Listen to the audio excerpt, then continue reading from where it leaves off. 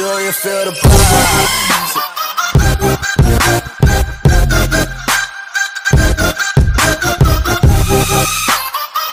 Hi guys, welcome back to another video. Today's video, it's not going to be a usual video, it's not going to be one of my gaming videos, because I'm also a game designer, so I make games basically, and I do that on a application called Stencyl.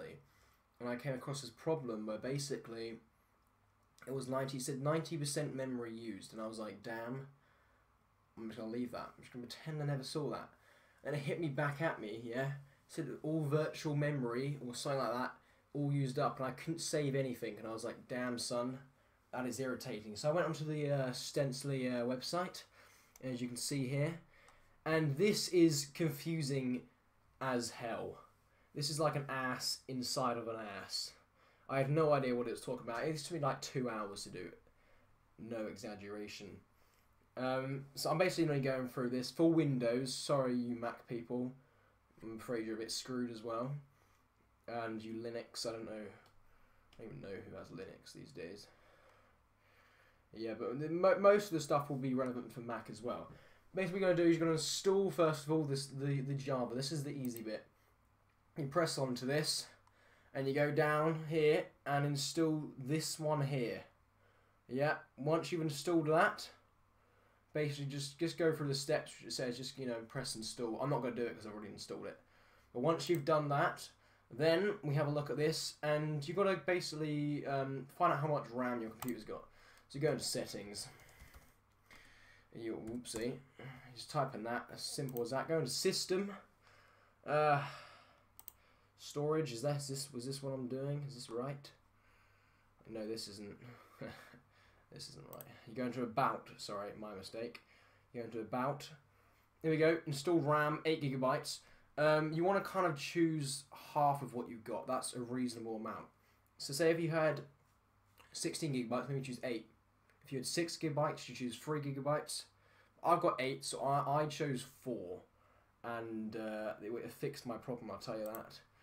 So then you go into the 4 here, you click on this, and you get this code here. What you do is you just copy this. You just copy it, yeah. Just as simple as that. And obviously, if you want to get the 3 GB, you do that one and copy this. Once you've done that, you go into Notepad. So just type in here Notepad. So I already have a Notepad ready. And then I'm not gonna fiddle around with this because I've just done this. What you do is you press Control V, which pastes it, and then you've got your code in a Notepad. Now here comes an important bit. Listen very carefully. When you save it, I'll show you right here. Say if we were to save as. I've already saved it, so I'm not gonna fiddle around with it basically. But what you do is you would call it whatever you want. Just call it Bob's your uncle.